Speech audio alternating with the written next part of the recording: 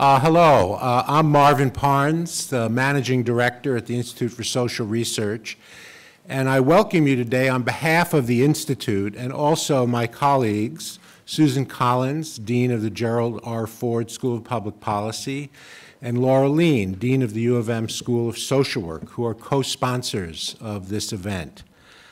I think there's little need to point out the relevance of today's topic, as the news coverage over the past year has underscored the continuing issues that arise in the context of police work in America. We trust that this event, using the successful efforts in police reform in Cincinnati as a point of departure, will make a positive contribution to this important discussion.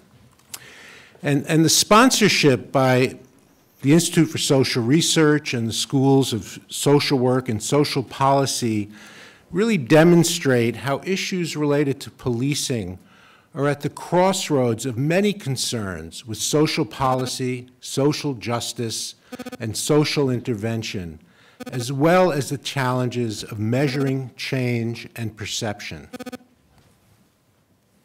I'd like to thank the staff who helped organize today's event, Cliff Martin and Laura Lee of the Ford School, and Anna Massey and Jane Ballo of the Center for Institute Services at ISR. I also would like to recognize the effort of the Director's Advisory Committee on Diversity at the Institute for Social Research for stimulating several campus discussions on the topic of police discretion. So our moderators will introduce the topic and our panelists, and I will introduce them now. David Thacher is Associate Professor of Public Policy and Urban Planning. His research aims to develop and apply humanistic approaches to policy research, and he is particularly interested in the use of case study and narrative analysis to clarify the ethical foundations of public policy. Also, Reuben Miller, Assistant Professor in the School of Social Work and a Faculty Associate in the Population Studies Center at ISR. His work focuses on criminal justice and social welfare policy, race and ethnic relations, and the urban poor. Take it away. Thank you. So I'm hearing from Cliff that we need to turn off our cell phones in the front room. That's why we're getting that kind of bleep, bleep, bleep. If you could turn them to airplane mode or something, that would be great. Thank you, Marvin, for that introduction, and thanks also for all your good work putting this panel together. We're at a really important moment in American policing right now. We have a level of social attention to policing and scrutiny of policing that we haven't seen in probably about 50 years. We have a window of opportunity in policing for real and lasting change, and we have that window because of the passion and commitment of so many civil rights activists over the past 2 years who have put policing in the national spotlight so successfully. You can get a little bit of a sense of how much it's in the spotlight if you look at that close-up document available on the tables around the room, our Center for Local, State, and Urban Policy here at the Ford School. It's a report that describes how local government leaders around Michigan are thinking about policing right now. So we have this window of opportunity, and the question is, how are we going to use it? What are the models of policing that we have for the current moment, for the 21st century, that we can use to guide us going forward? What I think is most important is that we have a model of policing in our minds that recognizes the positive role that policing can play and needs to play in so many struggling communities around the country. Right now, we often see policing and social justice as being in tension with each other, and they tragically have been in tension with each other in too many cities. But we need to find a model of policing that avoids that tension. At its best, police work is part of the work of social justice. It's about protecting the victims of racial violence. It's about coming to the aid of people in crisis. It's about protecting rights to free speech and free assembly. It's about keeping parks and sidewalks safe so that people aren't prisoners in their own homes.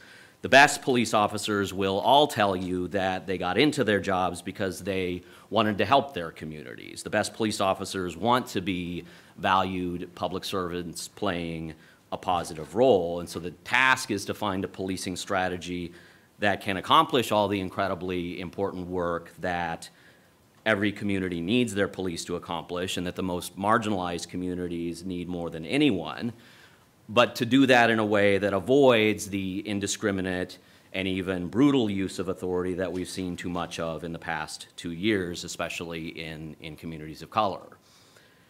That's the problem we're struggling with and talking about right now, not just in cities with the most troubled police departments like Ferguson and Chicago and Inkster, but all over the country. All over the country, we're trying to find a model of policing that accomplishes the essential work that police need to accomplish in a more humane way.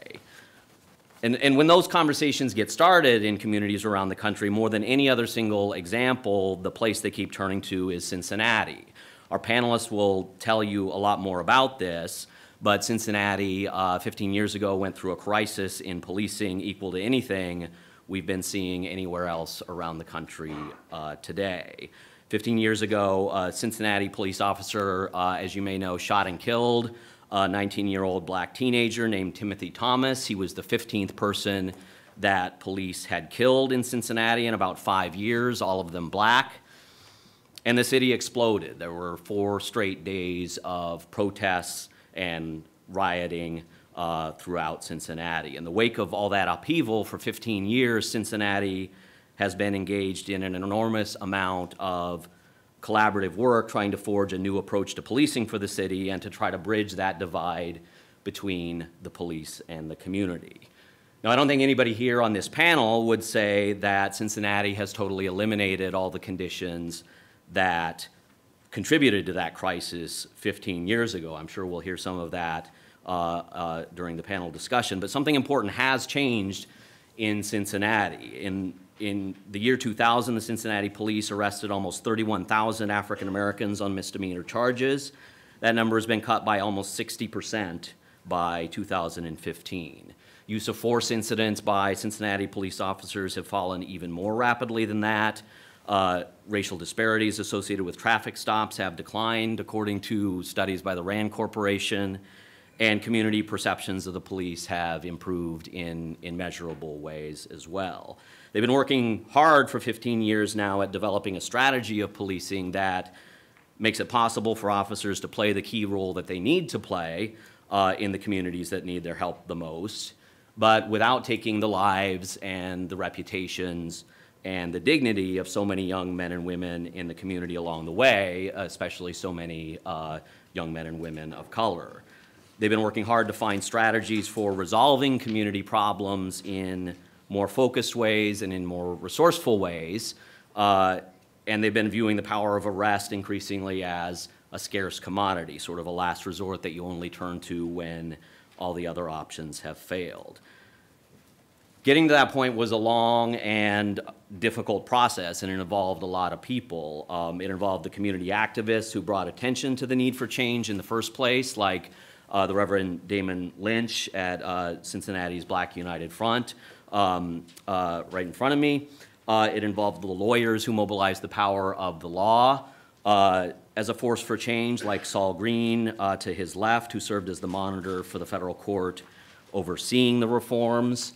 It involved academics who brought forth new ideas about how police can do their work, like John Eck, who worked with the Cincinnati Collaborative for many years, and he's a graduate of the Ford School, we're proud to say here today. I'm sure he'll say that's how he was able to play his role.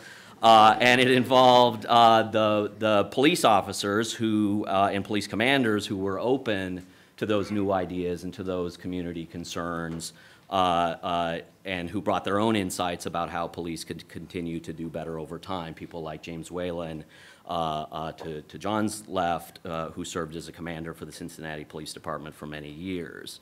Again, I don't think anybody on this panel would say that the progress that they've made in Cincinnati was easy or smooth. I don't think anybody on this panel would say that they have all the answers, but they have made some important progress, and even the challenges and the unfinished business in Cincinnati has some important lessons that other cities can learn from. So thanks to all of you for coming to share these experiences with us, and I really look forward to hearing more about this important story. And thank you also to Assistant Chief James White at the far end of the panel, from the Detroit Police Department, who will offer his thoughts about the lessons that Cincinnati's story can hold for us here in Michigan. So thanks to all of you for joining us here today. So for the next hour or so, Reuben Miller and I, Reuben, you want to raise your hand and say hi to the crowd? We're going to trade off asking some questions to the panel to try to bring out this story of what happened in Cincinnati in more detail and bring out some of the lessons that it might hold for police reform in the 20th century. And I want to start by bringing us back to the beginning of this process of change in Cincinnati and ask especially Reverend Lynch, Damon, actually he asked me to call him Damon, and Jim Whalen, to bring us back to that moment again in 2001 and the years leading up to it. Tell us a little bit about, what policing was like in Cincinnati in that period, how it was perceived in the community, and how groups like the Black United Front that Damon was the president of at the time, how they were able to bring the city's attention to what was going wrong with policing in the city at the time. So if the two of you could maybe spend about 5 minutes each talking about those issues, that would be great. All right, Jim, I'll start. Good afternoon, everybody. And 5 minutes is not a lot of time, so I'm going to talk fast. As I sit here, it's almost like my head hurts as we talk about policing, and I wonder, why is policing does it have to be such a big issue in our lives, especially for poor people and African-American people? As I sit here, I'm not far from Detroit. I'm not sure how far Detroit is from here, but I think of 1992 and a guy named Malice Green, who was beaten to death by Detroit police, who was hit 14 times in the head by a policeman's flashlight. The officers were convicted of that death, and I'm wondering, why do things like that happen? I'm thinking about Tamir Rice in Cleveland, Ohio, 12-year-old little boy, in an open carry state. Open carry state in Ohio means if you've got a gun, you can walk around and just openly carry it. It's not against the law. And within 1.5 seconds of the officers coming on the scene, they pump bullets into his stomach, and the 12-year-old boy is dead. I'm thinking about John Crawford III in Beaver Creek, Ohio, who was walking in a Walmart, picks up a pellet rifle from the shelf in Walmart, and the officers are called, and they come in, and within seconds, they just open fire and kill him. And again, in an open carry state where we've had others just walk around the city of Cincinnati with their AR, whatever they are, these semi-automatic rifles. You can just walk up and down the street and it's legal. I'm thinking about Reverend Fred Shuttlesworth, who lived in Cincinnati for a lot of years, who was one of Dr. King's cohorts in the civil rights movement, who moved to Cincinnati and called Cincinnati Up South. He said, we're the southernmost northern city in America. And he said that to say that we had a lot of the vestiges of southern racism in the city of Cincinnati. I'm thinking about in the year 2000 in Cincinnati, in July of 2000, with a festival in our city, a music festival that a lot of people from Detroit attend, that in the year 2000, 13 downtown restaurants closed their doors to 50,000 African Americans who came down just to have a good time. And that's not the year 1950, that's the year 2000. Even with the passing of a Public Accommodations Act, they still closed their doors. And then, so out of that, what happened in the year 2000, 13 downtown restaurants closing their doors to African Americans, a group called the Black United Front was formed, and I became the president. In November of 2000, 2 African-American men were killed by Cincinnati police within a 24-hour period. One young man named Jeffrey Irons, I think, was accused of stealing a steak from a grocery store. And it is said that as the officers came to arrest him, they got into a struggle. He reached for the officer's gun, and of course, he was killed. The next guy was Roger Owensby, and the police came upon him, and a scuffle ensued, and he was choked to death. The coroner's report was mechanical asphyxiation.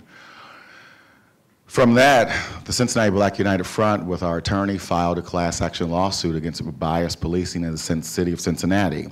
At that point that Roger Owensby was killed, Cincinnati police had killed 14 African-American men in a 5-year period. Some of them were justified, some of them were not in our eyes, but at that point, everybody dying was black. Every officer that killed him was white, and we felt that there was a problem in the city of Cincinnati.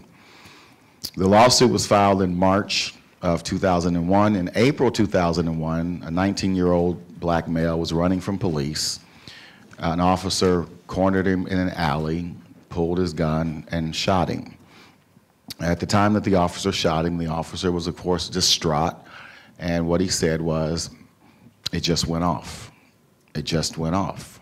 In other words, he didn't mean to shoot him. It was an accident. The gun just went off. He was running with his hand on the trigger and not on the guard, and it just went off. Well, later, the story changed. I'm sure somebody said, yeah, that's not going to fly. So the story then changed to he reached for his waist. And then, of course, there's these five famous words that every officer will use when they take a person's life. "I feared for my life." Those are 5 words that the Supreme Court holds up to say that if they have those 5 words, "I feared for my life," then 9 times out of 10, the officer is found to have been justified in taking a life. When Timothy Thomas was killed, Cincinnati divided. It divided pretty much along the lines of race. A large part of the white community said, well, why did he run? A large part of the African American community said, well, why did they shoot him? And what most people didn't understand is that all of us have streams of consciousness. As an African American born and raised in America, I have a dual stream of consciousness. I have a Eurocentric stream because I'm born and raised in America. I attended the same school as my white Jewish friends. I learned about the French Revolution. I learned American history. But I also have an Afrocentric stream. I'm born in a black family, attend the black church. I live the black experience. I know what it means to be the only African American in the room, in the boardroom, in the classroom. And that's a blessing for me to have that dual stream of consciousness. Most white Americans, though, only have a Eurocentric stream of consciousness. And then really that's all you need in this Eurocentric country. The problem comes is when we see the same thing at the same time and come to different conclusions. And I'm not sure the age of this room, but for those of us who remember the O.J. trial, and we could have all been sitting in the same room at the same time, and Judge Lance Ito says not guilty. You know what America did? It divided. White people said, well, I can't tell you what they said. You know what they said. I can tell you, but I won't. And then black people like cheered at the verdict, and we could have all watched the Rodney King beating in Los Angeles, and we divided. And a lot of white America said, why didn't he just lay down? And black America said, well, why do they keep beating him? In Cincinnati, the vision with Timothy Thomas is, well, why did he run? And a lot of the white community, that was their question. And the black community is, why did they shoot him? The issue is this, is that by having a dual stream of consciousness, I can see what white people see.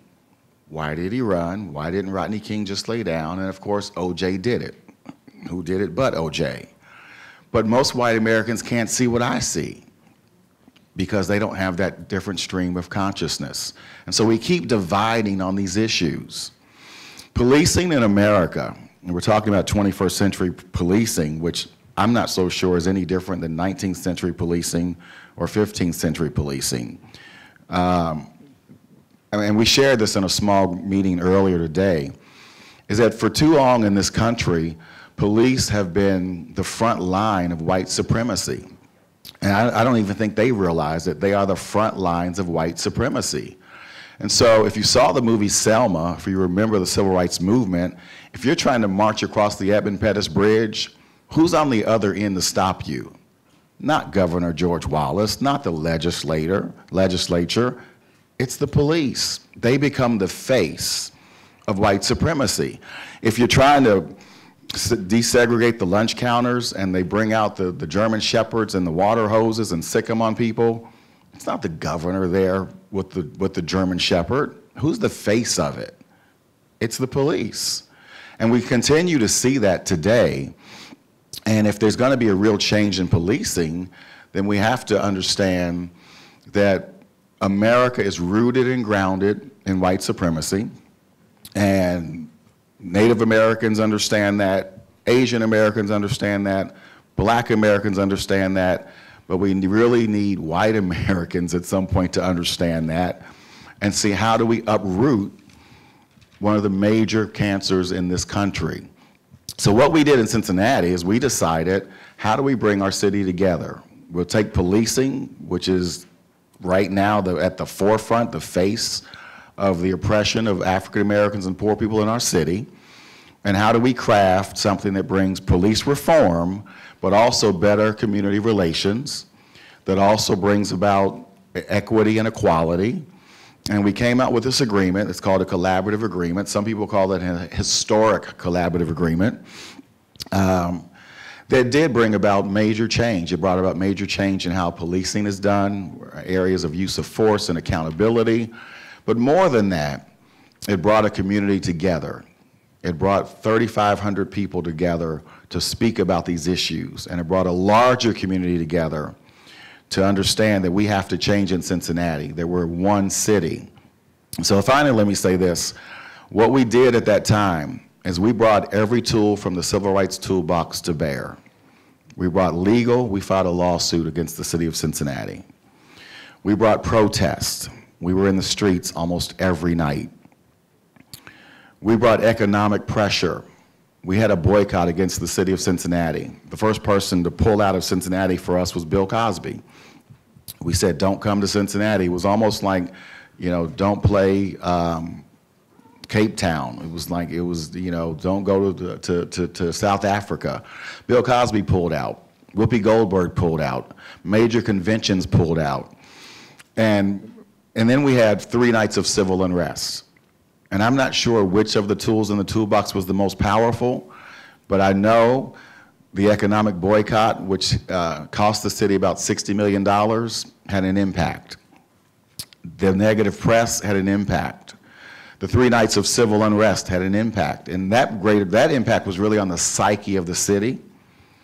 And my finally is this. Most of this happened in the community where I pastored for 25 years. It was in the heart of downtown Cincinnati, a place called Over the Rhine. Over the Rhine, while it was one of the poorest communities in the city, it housed our music hall, where the symphony is and where the ballet is. And when there's unrest in Over the Rhine, there's dis-ease in a place called Indian Hill, where the most affluent live.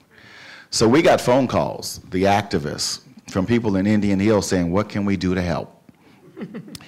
I don't know if they were real or they just wanted to make sure they could safely go to the symphony, but it didn't matter. We welcome their help. And it's been 15 years now, and Cincinnati is a better place, not perfect, but we've come through a major time of trial, and we had to face our own systemic issues of poverty, issues of race, and I think more importantly to me, I needed the police to understand that while each of them individually may be a great guy and a great girl, that you're pawns and you become the front lines of the oppression of poor and Black and Native American and Hispanic people in this country. So that's part of our story, and I'm sure as the day goes on we'll talk more. But that's where we were pre-2001. Jim, what did this look like from the police perspective? I retired from the Cincinnati Police Department in September of last year after spending 30 years there. I made captain 3 weeks before Timothy Thomas was shot and killed. For anybody that's ever been in policing, up through the rank of lieutenant, you're a policeman. From captain and up, you're an administrator.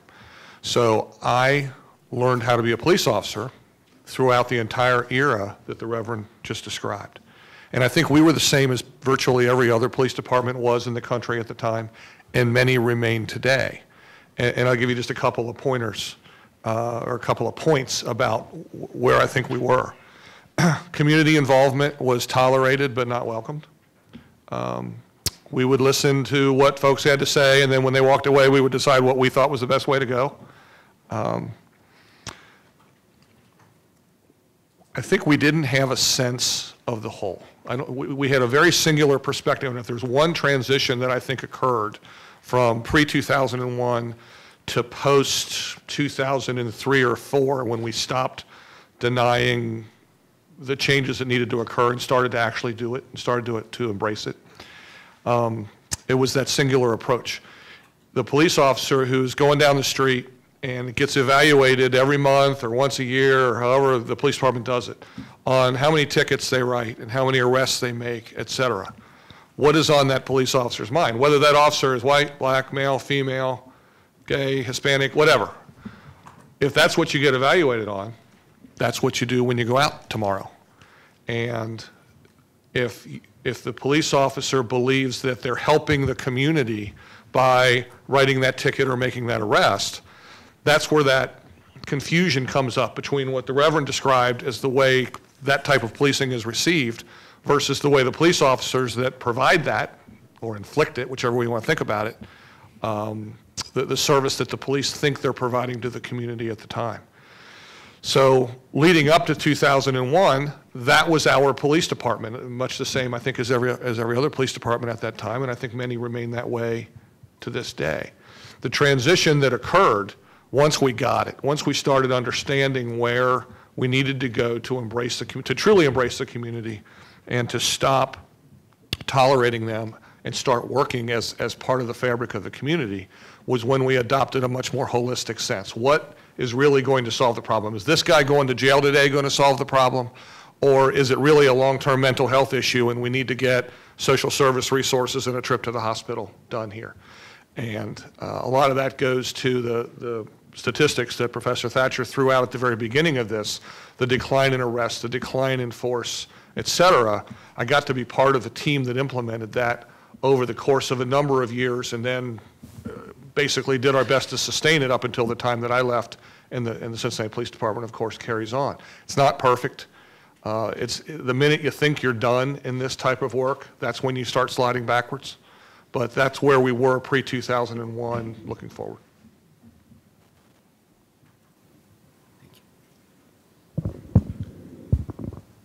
I can't tell you how much I appreciate this conversation and how much we appreciate this conversation. I want to turn our attention for a moment to the obvious heat that had to be in the room when these different partners were coming together. And I know that, for example, we're given the tension in 2001, 2002, and on. And we know that Reverend Lynch, Professor Eck, and James Whalen were all involved in the process in one way or another. And so I'm wondering if the three of you could describe what negotiations were like, what came of them, what were some of the challenges that arose during this period? What were some of the main principles that you were pushing for, maybe that you didn't get? How did you come to agreement? How did you negotiate the heat, right, that's in the space? John? Thank you. First, let me tell you what a great thrill it is to be back here after something like 39 years. I can't believe it. A place like this didn't exist when I was a master's student here. And this school made a huge difference in my life, not only my professional life, but I'm also married to a Ford School IPS graduate when we were here. And we have a lovely daughter who is now fighting plant pathogens. So I want to thank this school for having a great life in that respect.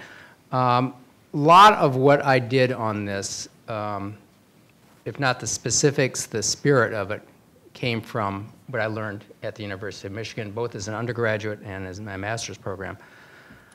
My role in the negotiations was as a subject matter expert. I was brought in to assist the negotiator, Jay Rothman. My team, which myself and a couple of graduate students from the University of Cincinnati, we drafted parts of the working document that acted as a negotiating instrument, which eventually evolved into the collaborative. And we were the ones who proposed the use of a problem-oriented approach to policing as a strategy for the Cincinnati Police Department. I started working on police reform right after leaving here in 1977 and worked for about 17 years for a group called the Police Executive Research Forum. I've been doing police reform, working mostly within police agencies. Cincinnati was the first time I had an opportunity to work with community members, and it was a very eye-opening experience. One of the things I had noticed over the years that there was a constant oscillation between those who wanted fair policing versus those who wanted effective policing, or between those who disliked coddling versus those who disliked brutality. We would see a form of policing come up which would try and treat people as fair, and after a certain amount of time, those who thought crime was going through the roof would gain dominance, the police strategy would change. That would go on for a while, and the cycle would repeat itself. So one of the things that I became very concerned with was that whatever the collaborative agreement ended up achieving, it had to find some way of breaking that cycle. It had to have policing that was both fair and effective. We could not have people come back in several years and say, oh, that's very nice, you're hugging a bunch of black people, but crime is going through the roof. So one of the things that I was interested in is making sure some kind of policing strategy was embraced by the collaborative agreement that had a chance of doing this. The one strategy of policing I was aware of, mostly because I'd worked on it for 17 years, was problem-oriented policing. At the same time I was working with the collaborative agreement process, I was also on a National Academy of Sciences panel on policing practices and policy. And it was clear from the evidence that we had been putting together that it was an effective strategy. There was a lot in problem-oriented policing that said it could be fair as well. The evidence on there is, doesn't exist as much because no one studied it. Problem-oriented policing changes the work of policing from running around from incident to incident to actually trying to resolve underlying conditions at a modest level, not trying to make the world in general less racist or less impoverished, but trying to address the kind of things that generate the incidents that police can get into trouble with. While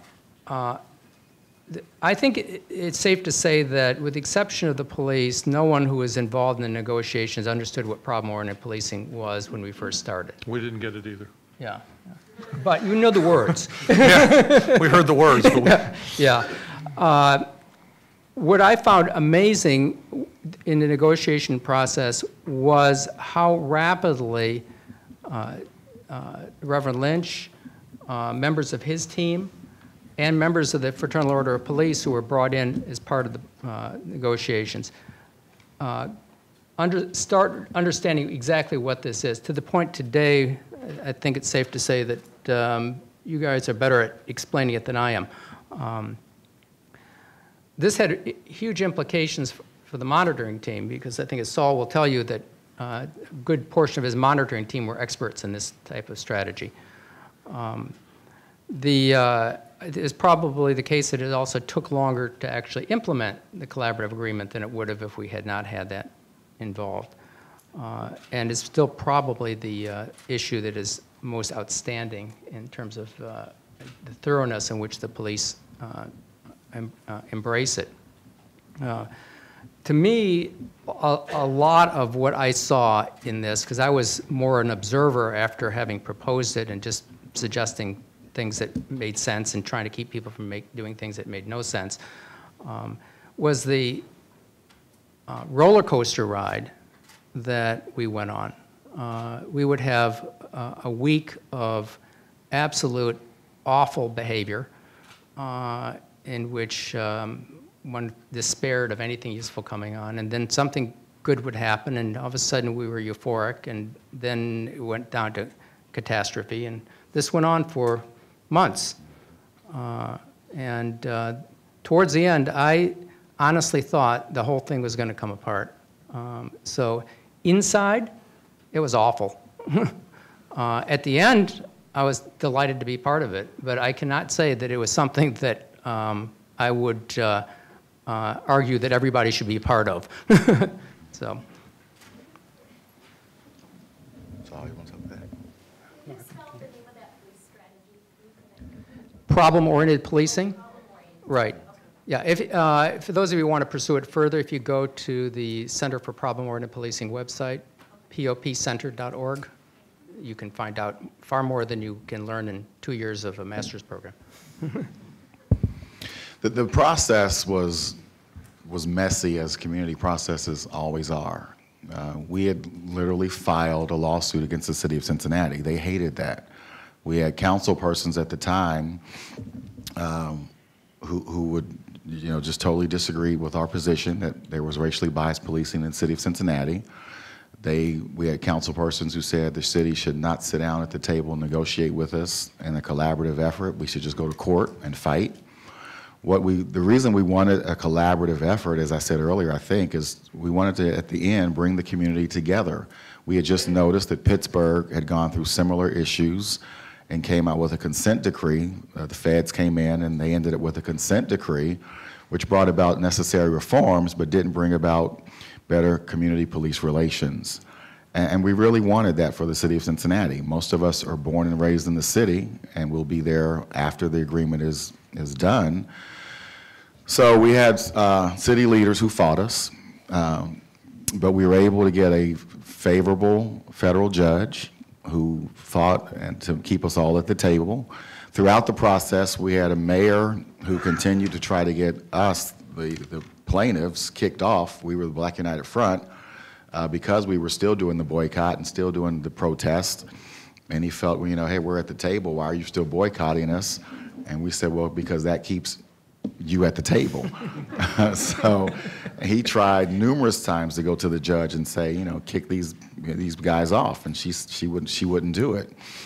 The city brought in a high-powered attorney, I think Billy Martin from Washington, D.C. He handles celebrities, but we had a great set of attorneys. The agreement was actually written pretty much by our side, because Billy Martin's not going to sit down and write all this stuff. So every time we came to a meeting, we had experts like John Eck. We brought it to the table. They would argue it, but most of the times we would get what we wanted because we were actually the ones writing the agreement. So as John says, he wouldn't wish this process on anybody. For us, it was a necessary process. It had to come from the ground up. It came from the community's perspective. So when it was a done deal and ended up in the hands of the community, we wanted them to see that this was their document. This is our fight for reforms, our fight for change. But it got real ugly sometimes. I mean, literally, we had attorneys almost come into physical blows. We had the judge sometimes calling us in and saying, hey, everybody in my chambers, and we're going to sit here all night. The final agreement, I think, was probably finished about 3 o'clock one morning, and we were down in the judge's chambers that late before everybody agreed, and we had a victory for the city. Now, of course, after that is, how do you implement it? And that's where Mr. Saul Green comes in, and that's a whole nother story. From the police department's perspective, you got to remember we had a double-edged sword going on here. We had the Justice Department conducting a pattern and practice investigation of the Cincinnati Police Department, as well as the federal litigation, what eventually became the collaborative agreement, started off as a federal lawsuit, as Reverend Lynch just referenced.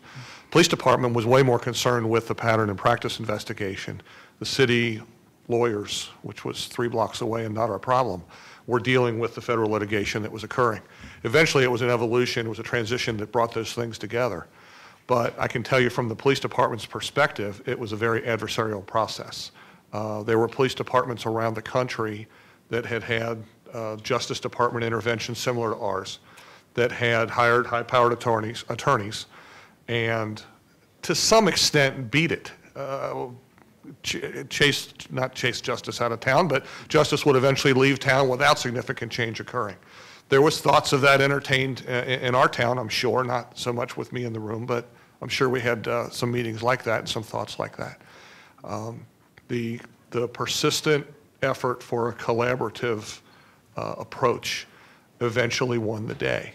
And I was assigned as the police department's primary rep to the Justice Department, and so I negotiated, if you will, that side of it, while others in the police department and the city, and then of course the parties, negotiated the collaborative part of it, and eventually those were brought together. Literally, the pattern and practice thing ended 2-3 weeks before the collaborative piece ended, as the Reverend said, at 3 in the morning.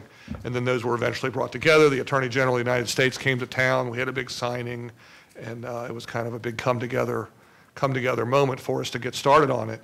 We still had, in our minds, the police department's minds, a very adversarial process on our hands.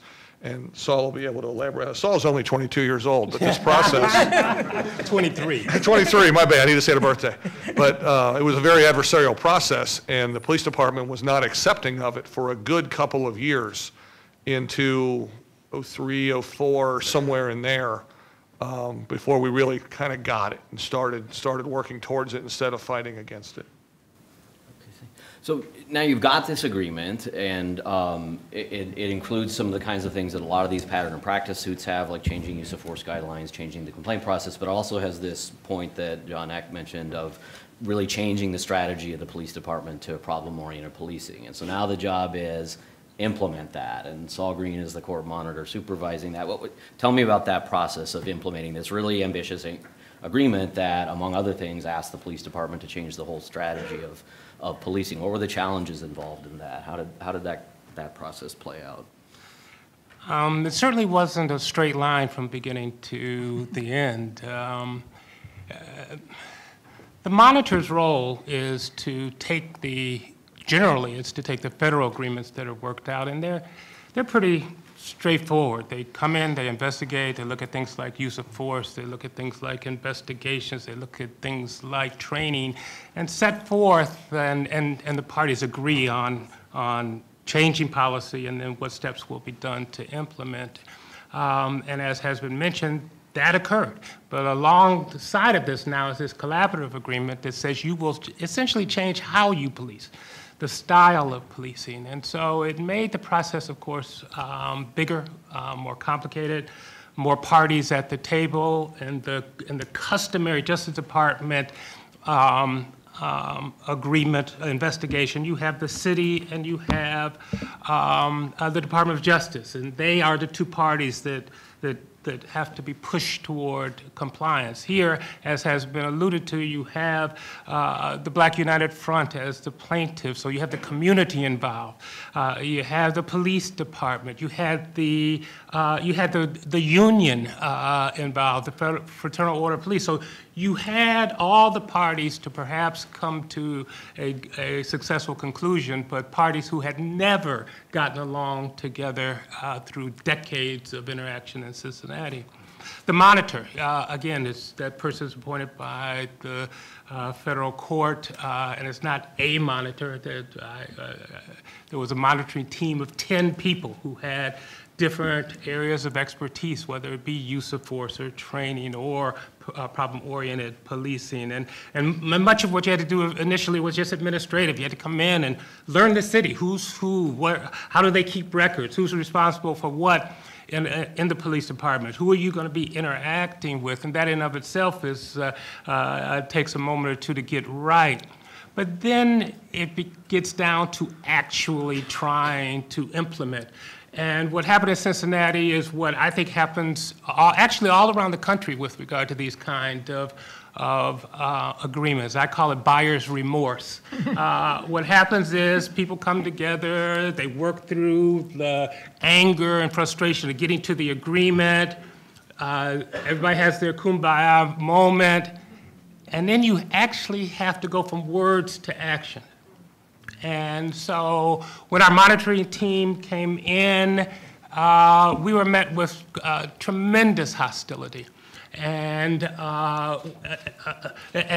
we also noted the way you effectuate the compliance is by writing a report every 90 days and saying is the city and the police department coming into compliance. And so our first couple of reports were pretty dismal as it relates to the city and the police department. And the reaction from the city and the police department was fairly hostile toward us.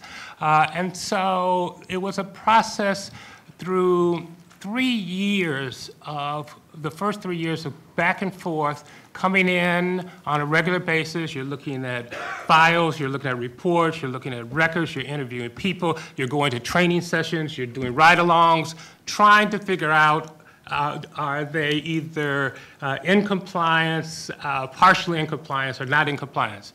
And so my good friend, Professor Sam Gross, in the back here, he reminded me of a conversation we had in about 2003 or 4, where as friends talk, I said to him, I don't know what's going to happen down there. I'm feeling pretty down, and I don't know that this is going to work.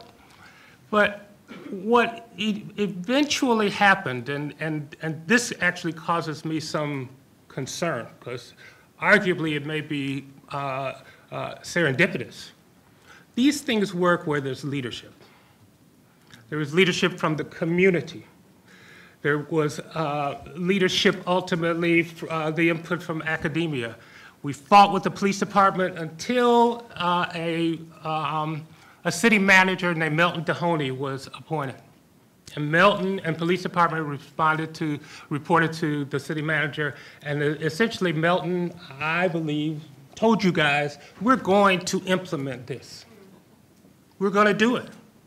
And he started to attend meetings, and he started, and so understanding chain of command, the police started to listen and understand and respond to this process.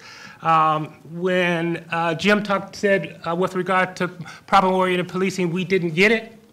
Jim, one of the reasons CPD didn't get it, you all didn't want to get it. Right. You wouldn't, you know, the heck with this.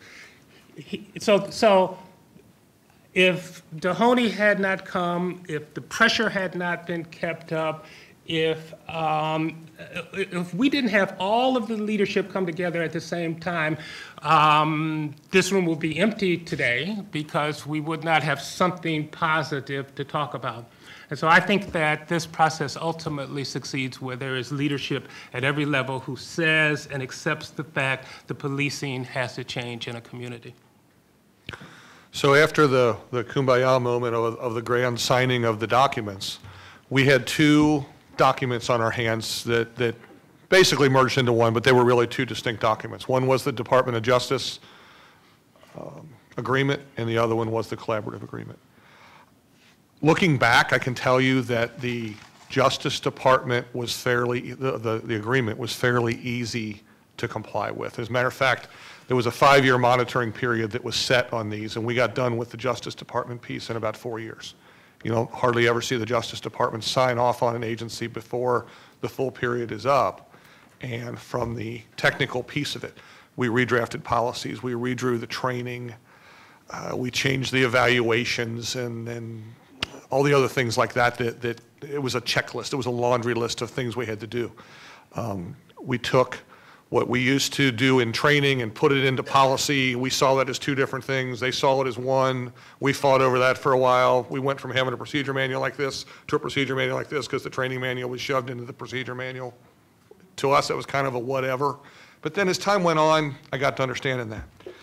The collaborative agreement, there were parts of that were, I'll say, easy. We all suffered to get through this, but weren't all that mountainous to get done. The Citizens Complaint Authority was something that needed to get done. Citizen oversight of police, something you still see resisted, but it's a very good thing to have. There were some other pieces. The part that the police department literally choked on trying to get done was the thrust of problem-oriented policing, as John mentioned before, to change our focus. So here's the deal. This is going to be so simple. You're going to think, boy, they must be stupid. And I don't think we were stupid, but it was this simple. Policeman walks down the street every day. The same drunk is laying in the same doorway every day. Policeman has to get him up for whatever reason. Somebody complains or whatever. Policeman gets him up every day and takes him to jail, the hospital, or walks him down to the detox center or the homeless shelter or whatever it may be. And in the policeman's mind, problem solved. Problem solving. Done. I literally have had that conversation with people that were above me in the Cincinnati Police Department at the time. I've done some consulting around the country. I've had that conversation. Problem solving is let's keep the guy from being drunk in the doorway tomorrow. It's just that simple. And that's when policing starts to change. When you start thinking about it that way, when you don't wait until he's laying there covered in whatever he's covered in today, and you do something about it beforehand, and you reduce the vulnerabilities, you reduce the confrontation, you change the way the police think about service to the community. You're not providing a service by gigging people that roll through a stop sign. You're providing service to the community by doing something fundamental that keeps crashes from occurring in that intersection. That's the holistic sense that I talked about before, where I think we restricted our perspective to a very singular sense, and we grew up in that regard. Again, not perfect, but we got a lot better. So could I go just a tiny bit off script here and ask maybe Saul and John and Jim just very briefly. I mean, so you're describing what this goal for problem-oriented policing, what the officers should be doing is, but I'm still struggling with what's the process of getting him to take it seriously. You talk about how there's so much resistance at the beginning of all this. Saul talked about the limited tools he has as a monitor to really oversee whether things are really changing.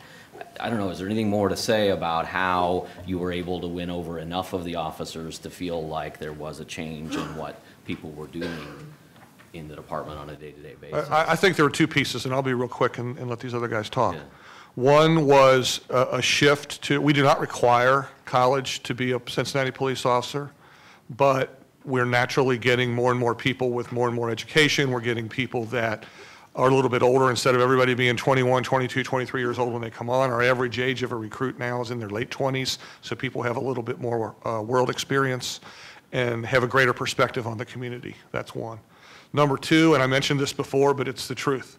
What do you evaluate your people on? If you evaluate your people on basic 1960s law enforcement, then that's exactly what you're going to get. If you evaluate on a higher plane, then that's what you're going to get. When you mix those two together, you take people with a little bit more education, a little bit more of a world perspective, and you give them a diagram that they need to complete, their daily work or their monthly work, whichever way you want to look at it, and tell them to bring something home that fits this picture and not this picture, you get a better result. And I think the things that Jim has just described were important. I just think the process of getting there is different. I don't believe, and I've also been was involved in the consent decree in Detroit that went on for 11 years. I don't think, unfortunately, the light doesn't kind of just go on. It doesn't just there where, you know, police sit around and one day they all say, you know what, that does make sense. Let's start doing that tomorrow. What happens is pressure starts to build. It's somebody at a high enough level who says, tomorrow, you all need to start getting this. And I am the person, the city manager evaluated the chief. And so he has something that's now at stake. And that's, you know, his future. And then the other thing that happened, and it was very momentous, was the CPD was essentially just thumbing their nose at the collaborative agreement. We had a member of our monitoring team who was supposed to go on a ride-along one day, and she went to meet at CPD with the higher-ups, and it had been arranged, and the consent and the collaborative agreement allowed ride-alongs. And they essentially told her, get out of the police station and leave. And so we brought a special report to the judge for material breach in the collaborative agreement and to hold the chief in contempt. Now, we didn't have to go that far. Suddenly, we were able to start talking to each other more. So if there is not pressure from the folks who care about better policing, these things either take forever or you do not get a result. This leads quite naturally, I think, into well, two questions. And so The first being, we get this reform package, how does one sustain it? And if the panelists each could briefly speak to that for the sake of time, that would be fantastic. And then the second, just to bring James White into the discussion, is to think about what lessons could be learned, what lessons could be applied in Detroit. Well, I was actually enjoying listening to my colleagues here. Thank you for inviting me to the conversation.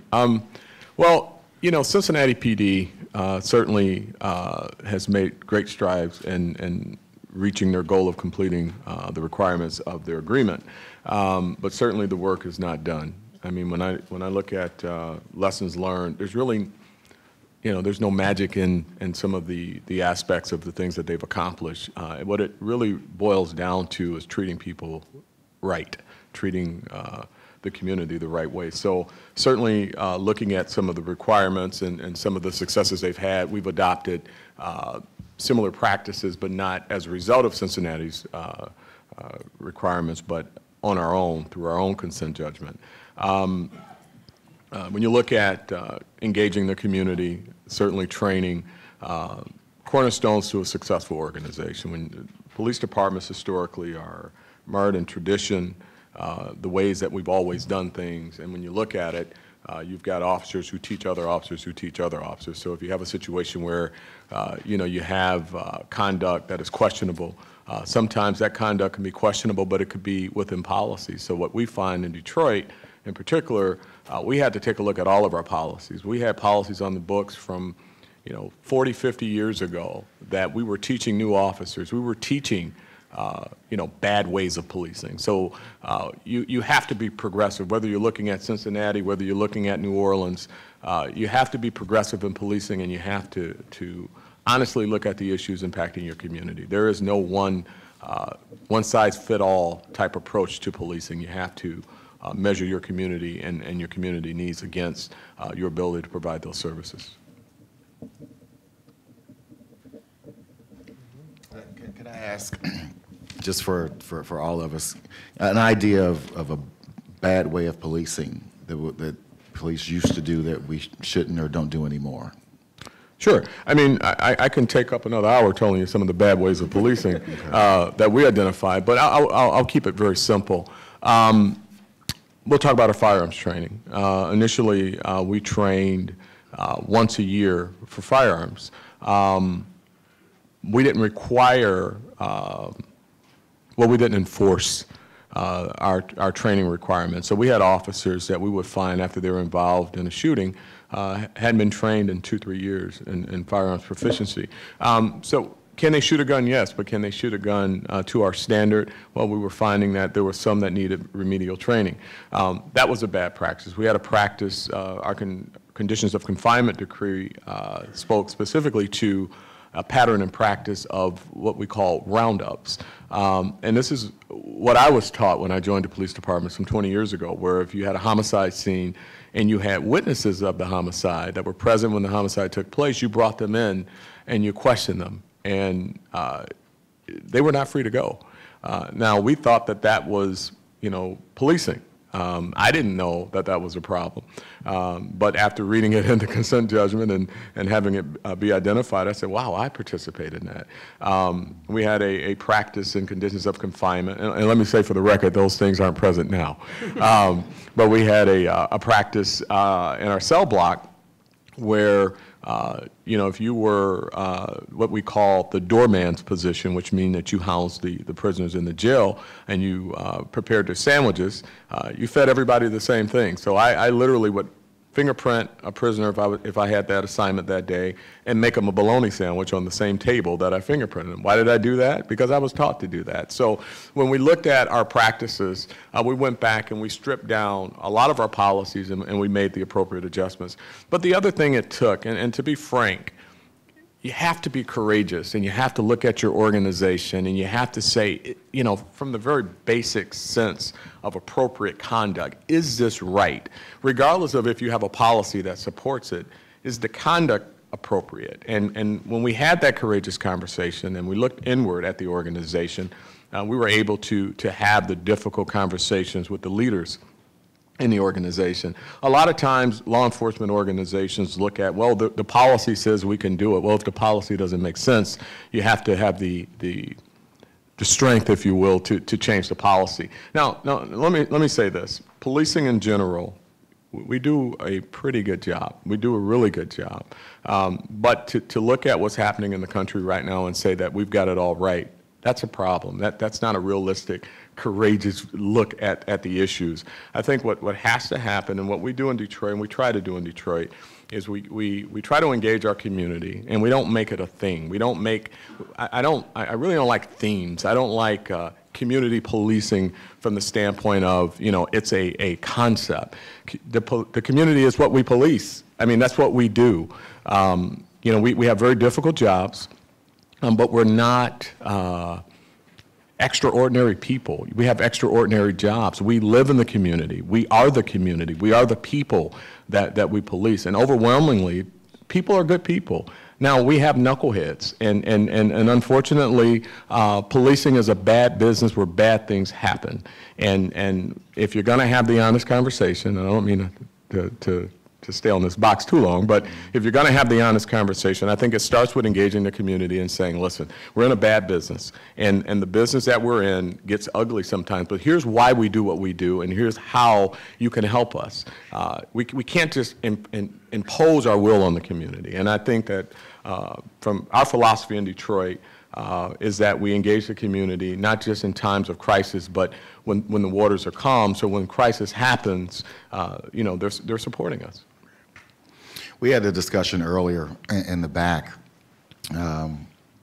We were talking about police forces who are now saying that they won't offer security at a Beyonce concert.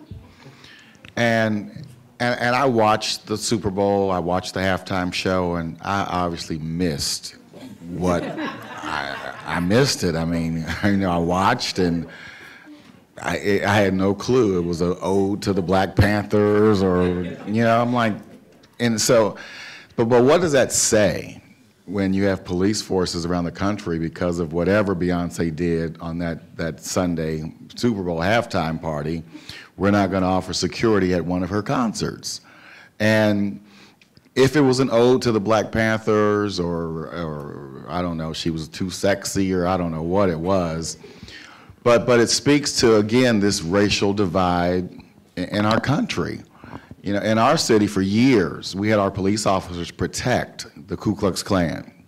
The Klan would come to Cincinnati like every year, put up a cross on Fountain Square, and our police force would offer protection.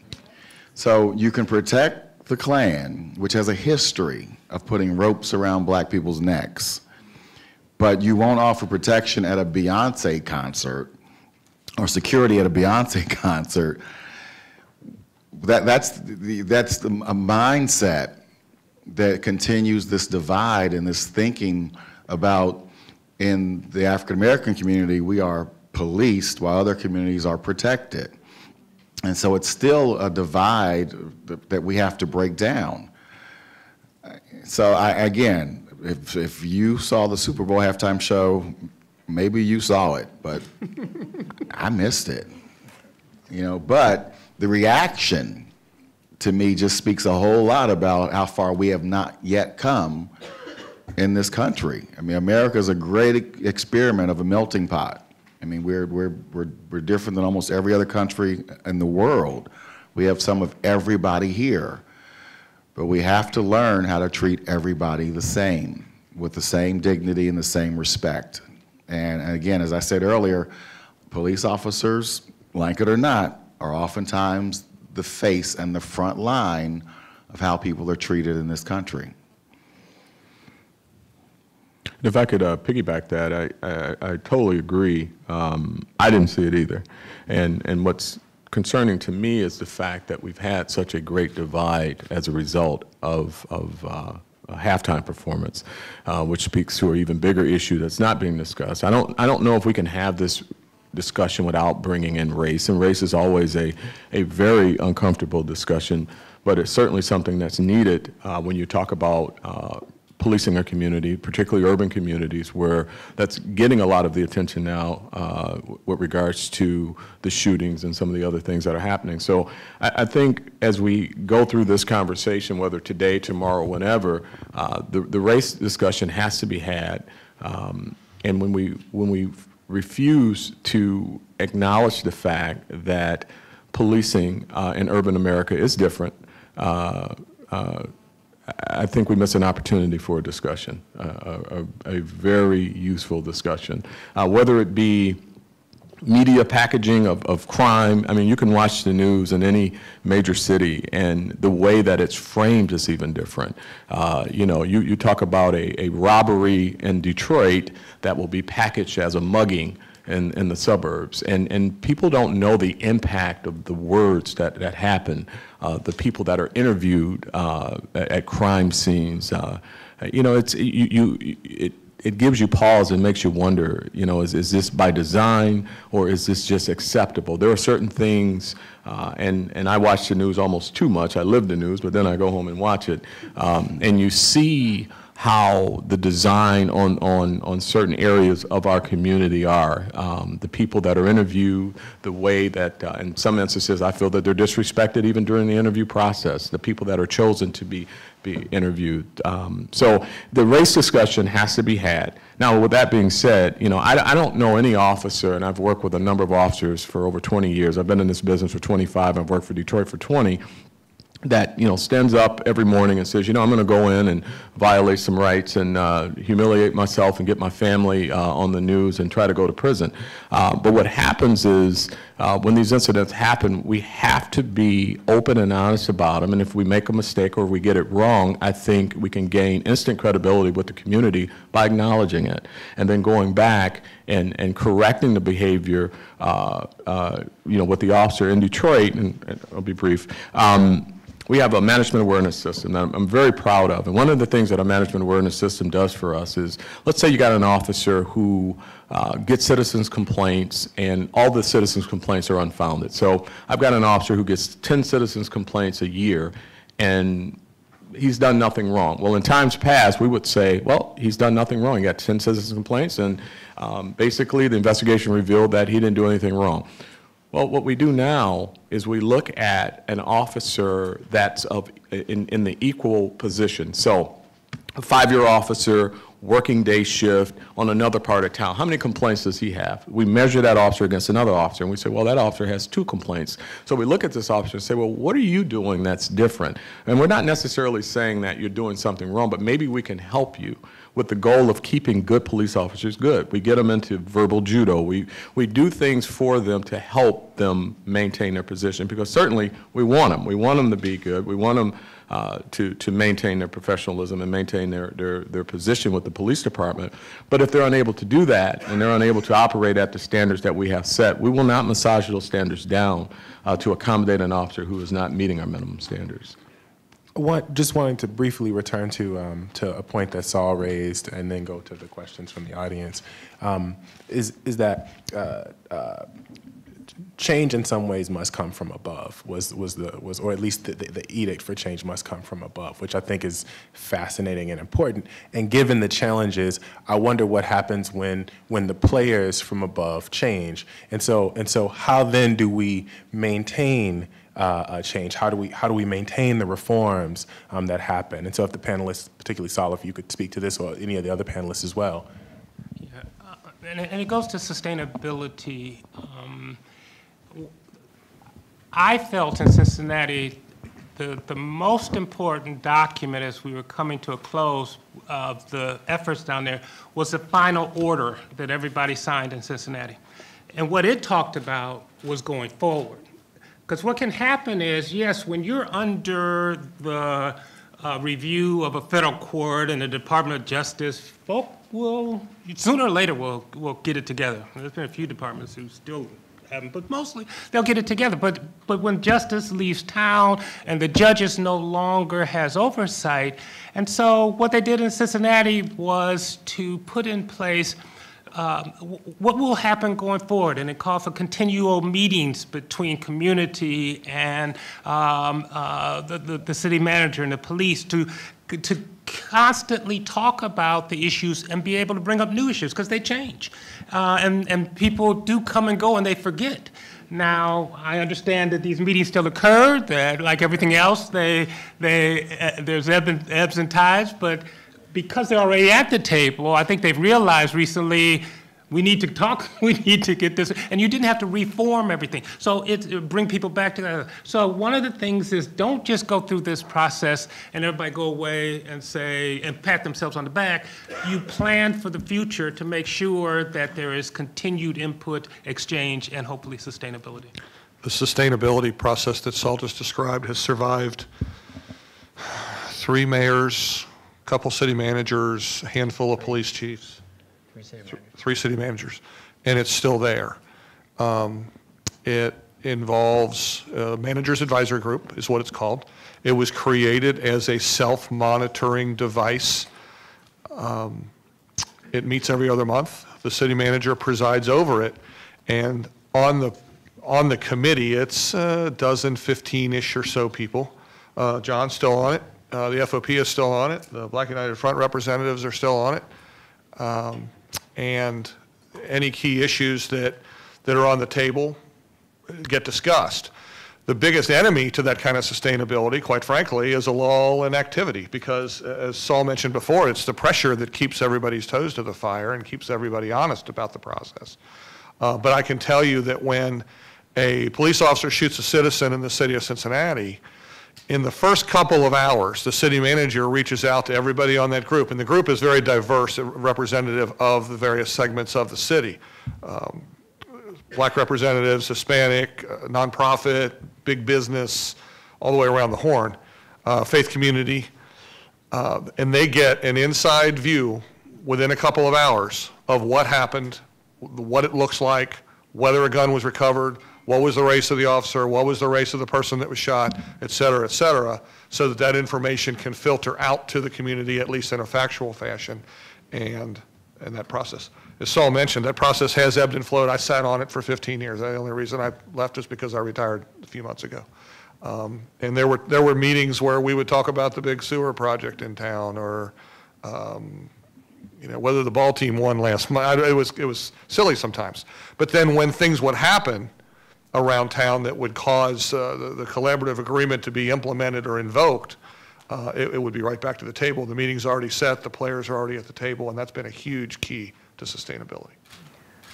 Let me illustrate another thing that's important. Reverend Lynch talked about the need for this outside pressure here. After going through multiple mayors, multiple city managers,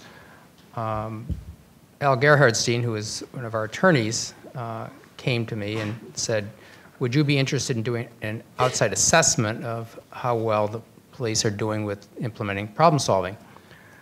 I can get you some funding from a local philanthropic group.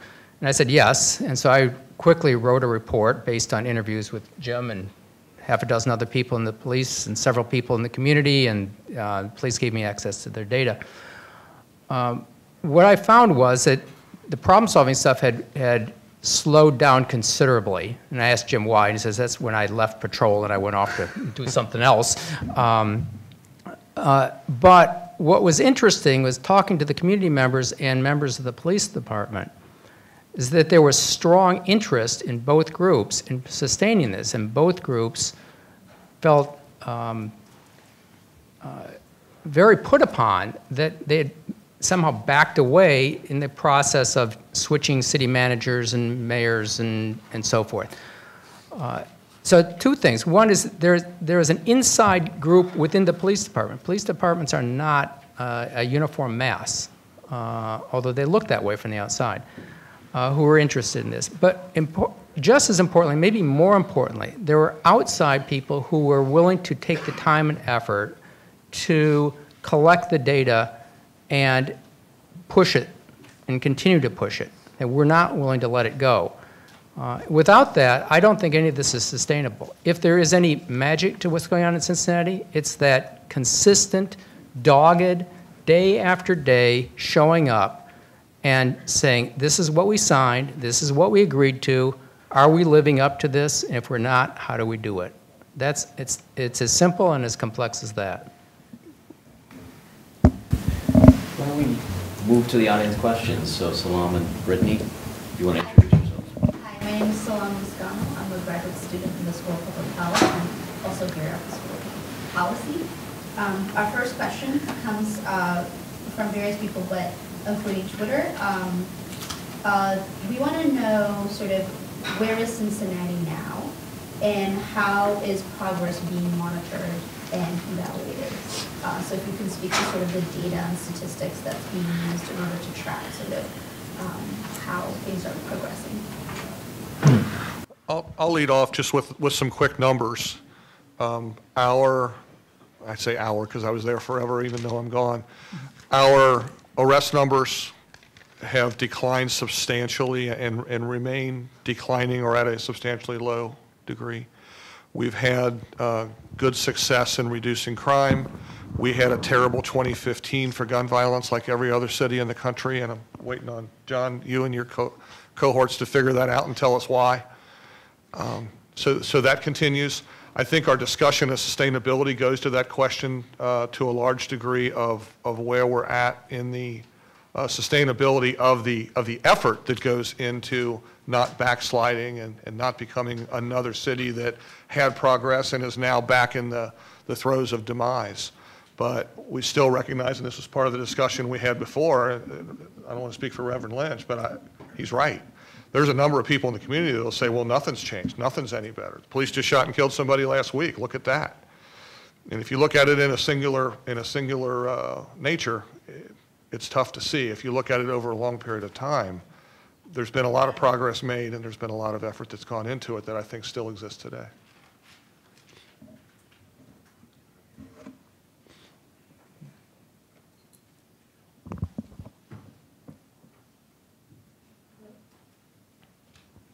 All right, I'm just gonna, oh, it worked, okay. My name is Brittany Foxhall. I'm a second year MPP here at the Ford School, and I'm from Detroit, Michigan. And the next question we have for you all is, how does problem-oriented policing differ from or overlap with the Justice Department's community-oriented policing services, and how do these services contribute to solutions that are implemented at the local level? Sure, give me that one. To be quite honest with you, I don't know what the Justice Department's notion of community policing is. One of the reasons I left Washington back in the 90s was I was sitting for years on a committee to define community policing, and I was bored out of my mind. In some respects, community policing is fairly straightforward. It's treat people decently, pay attention to them, listen to them. I think Jim said that this is policing. It shouldn't be any other way. I think there is a difference, and it's a difference that makes them complementary as opposed to oppositional. When you're doing community policing well, you are actually listening to people. You're listening to the hard things, and you as in the police are thinking of yourself as a police organization, not a law enforcement organization. That provides a basis for solving problems. Solving problems is in some sense technical, in some sense an art.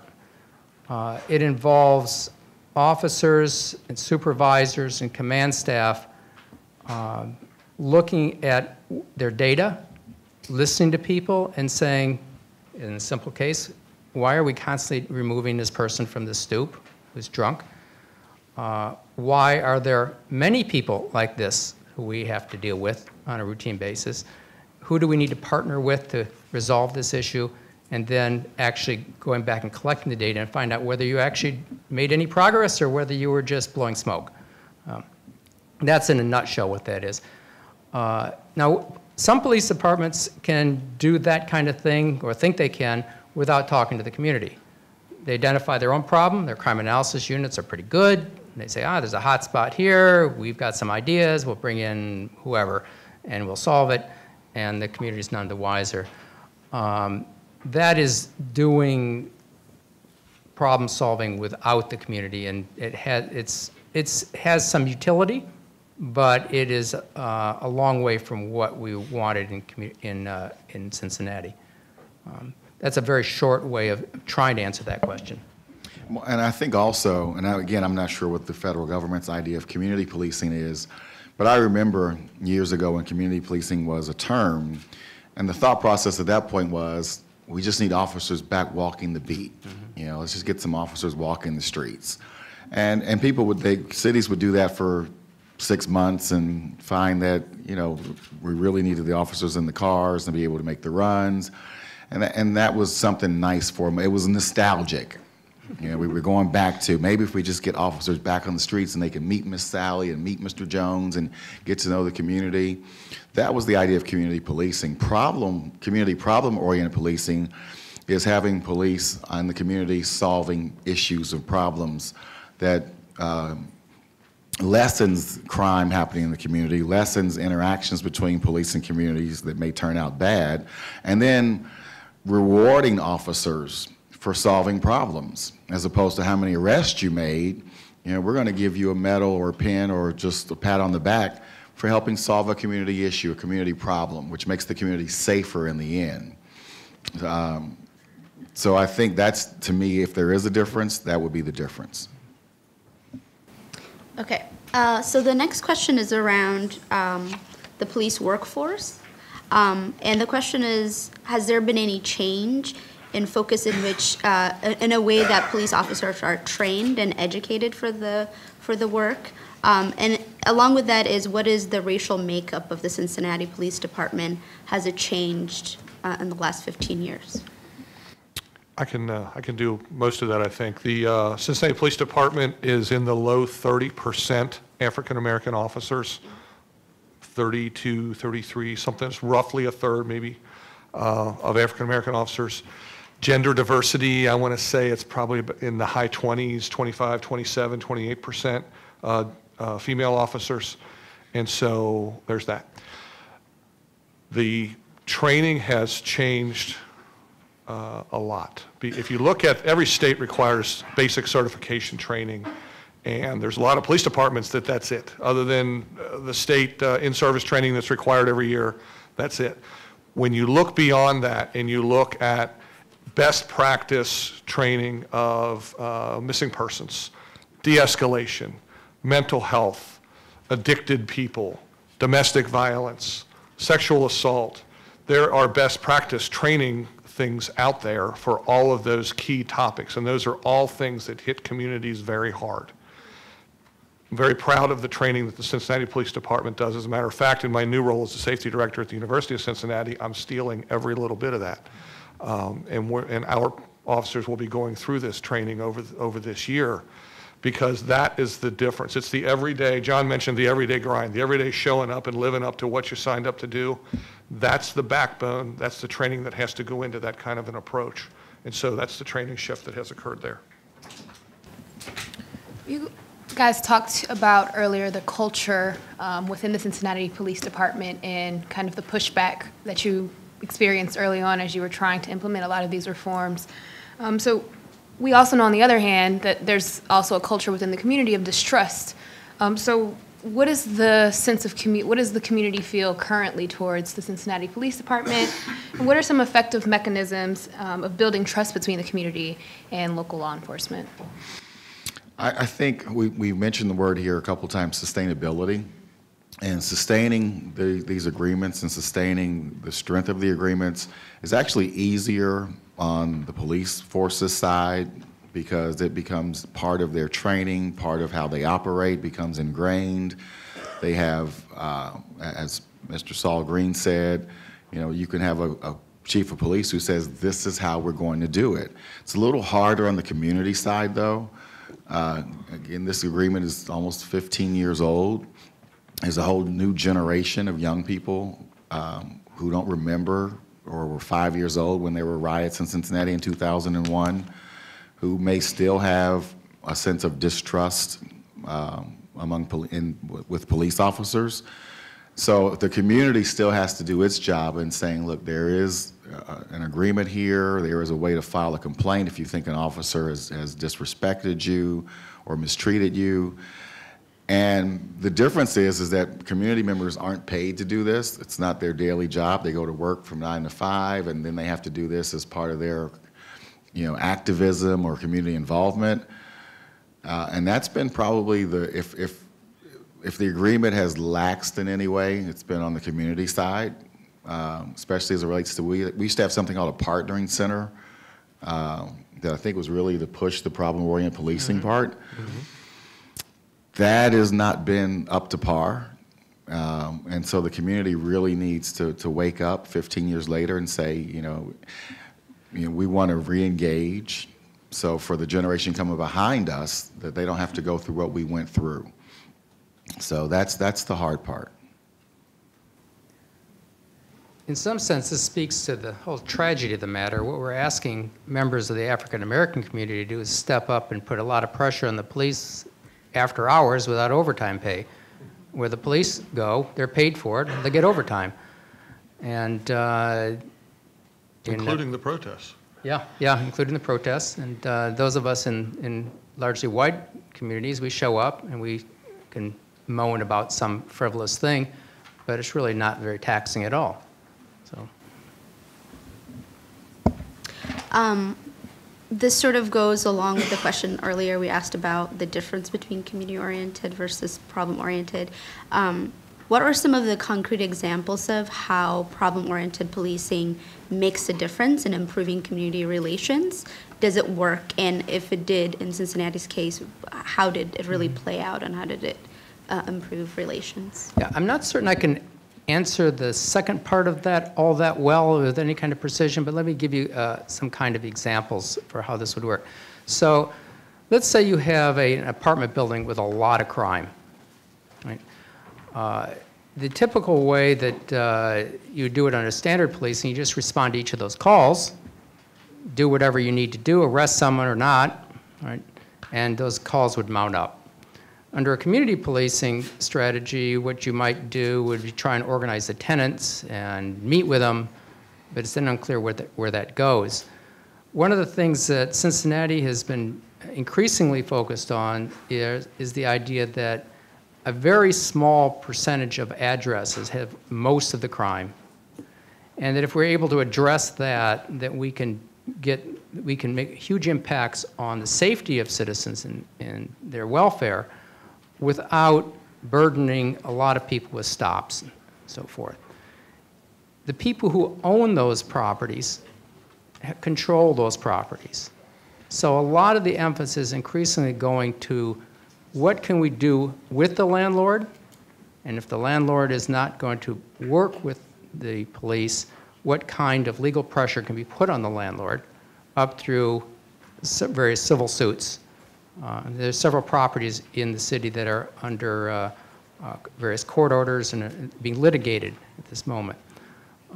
That's one chunk of what this is not the only way of doing it. But what that does is if you can change that property ownership, either the way the owner currently operates or a new owner, one can reduce the need for actually sending police there. The people who live on that property get not only the benefit of less crime and disorder, but they probably also get their toilet fixed.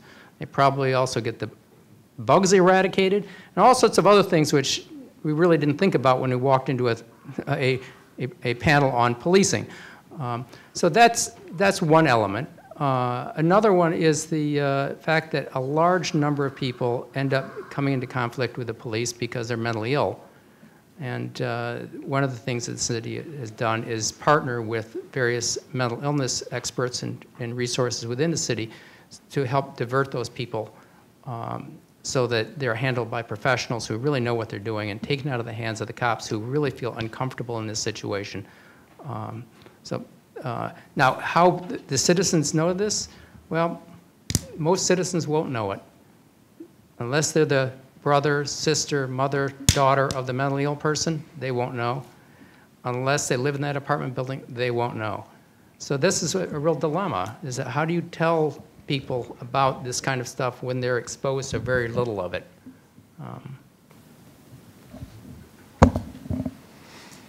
If much racially biased policing is the result of unconscious bias, how do you practically then change the policing? What strategies are available to fight the result of unconscious prejudices? There's a professor from Florida, Lori Friedel, Florida, right?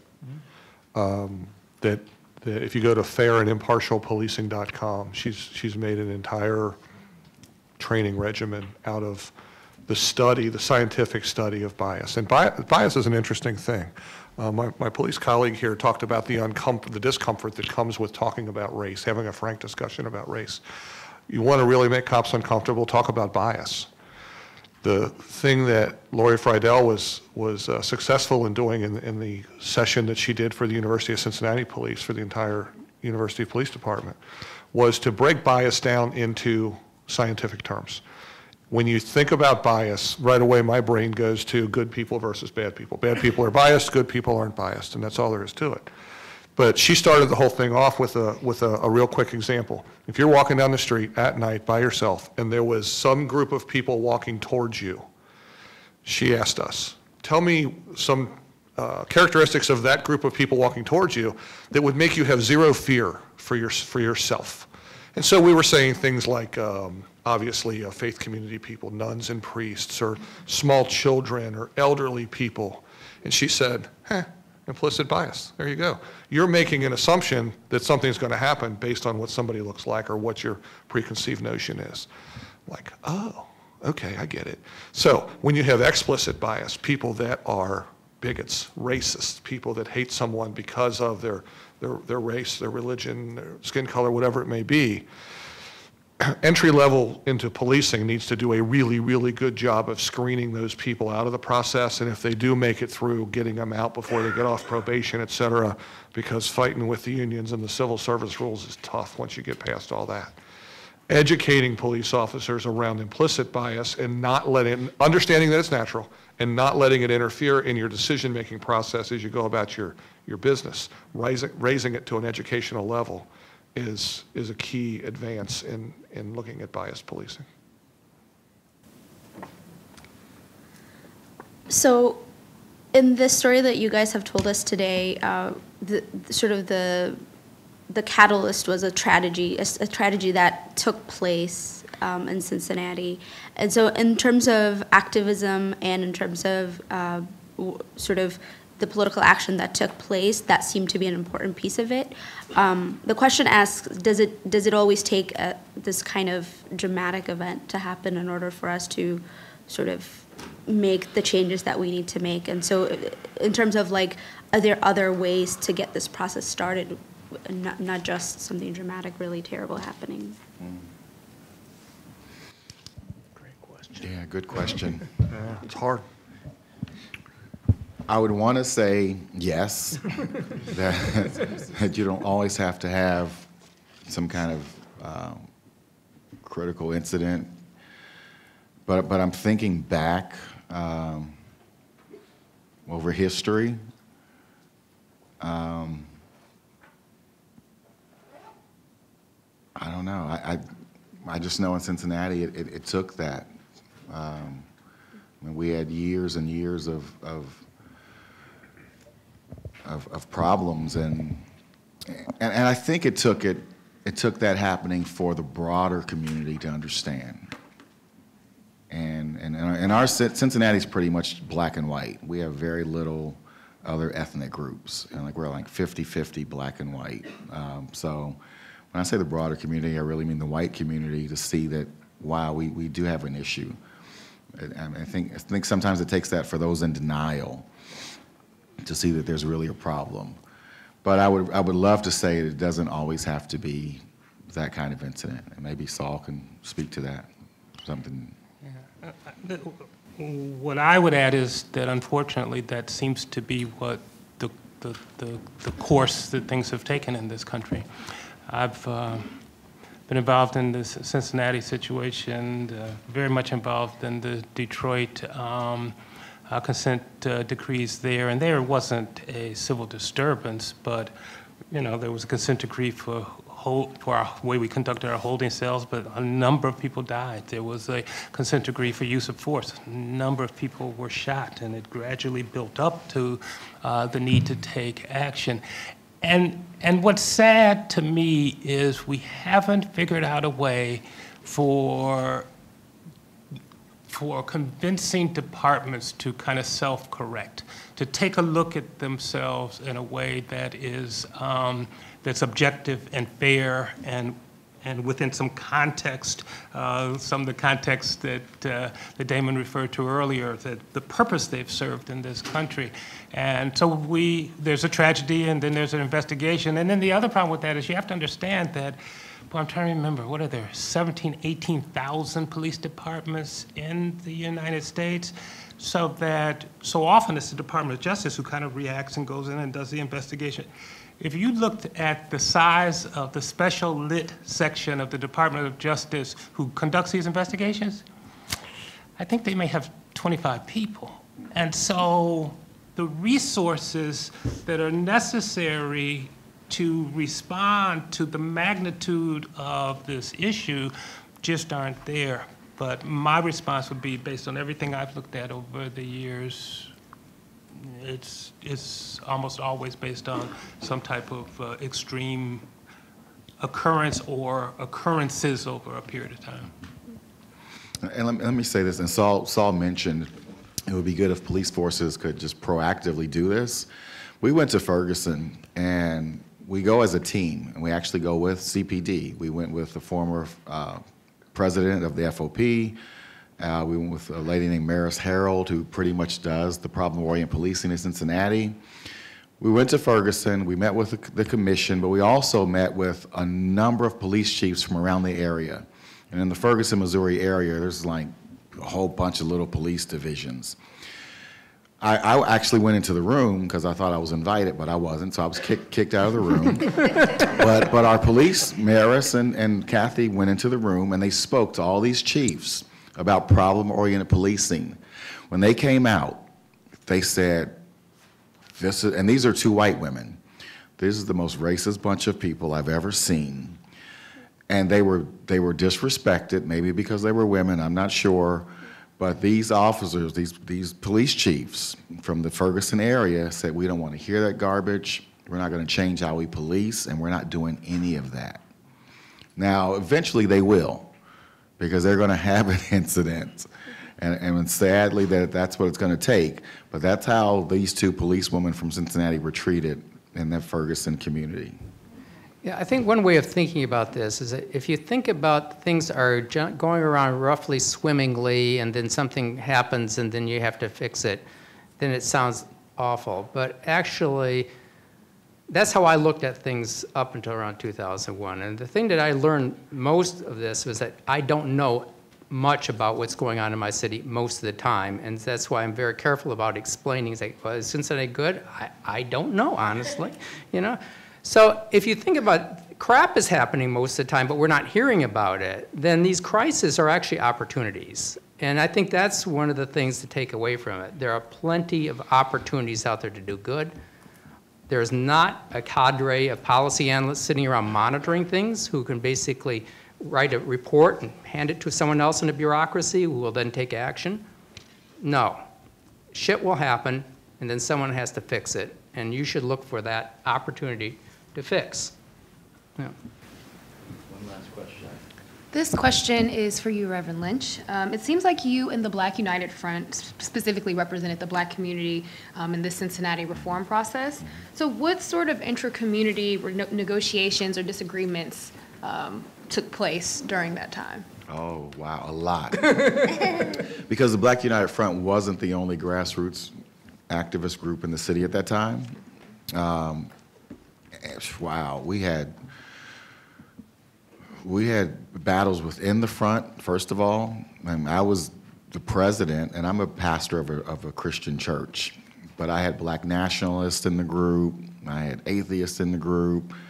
I kept talking about nonviolent social change. So they thought I was Kingian, and they were Malcolm, and you know, we battled and we met every week for 3 years. That's a lot in our church. But then there were other activist groups that were not part of us who were also helping with the boycott. But we were the ones getting the attention. We were the ones at the table, so there was some jealousy with that. It is not easy. It was not easy. We had personal losses during that time. You lose a lot of friends. I always say I lost a lot of white friends. Because before that, I was like a nice guy. It's like Damon's on the board of this, and he's on this committee, and now what's he doing in the street with these radicals? And it's funny, people that you thought were friends walk away over these issues, and it's even funnier now that they're coming back. So it's not easy. Being out front is it was, and it's almost forced on you because somebody has to step up.